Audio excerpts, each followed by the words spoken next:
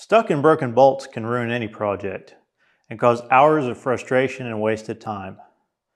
Screw extractors can get you out of a bind, but it's important that you know how to use them correctly, or you may create an even bigger problem.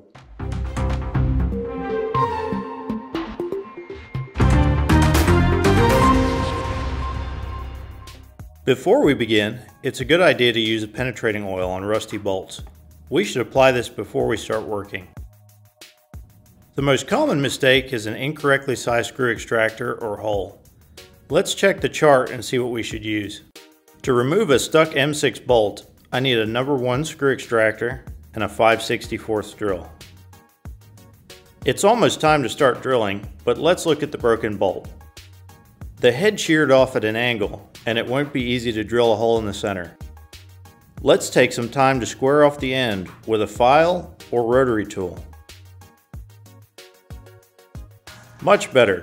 Now we're ready. We need to drill deep enough so the extractor can bite into the material. A piece of tape can be used to mark the correct depth. Make sure to keep the drill centered or the original threads could be damaged. Now let's insert the screw extractor. Use a couple taps to seat it in the hole. As you turn the extractor with a wrench, the helix will grab the broken bolt. It's time to get this replaced and finish the job. It might be a good idea to clean this out with a tap and use anti-seize lubricant so it isn't an issue next time. If this video helped you get the job done, subscribe for more tech tips.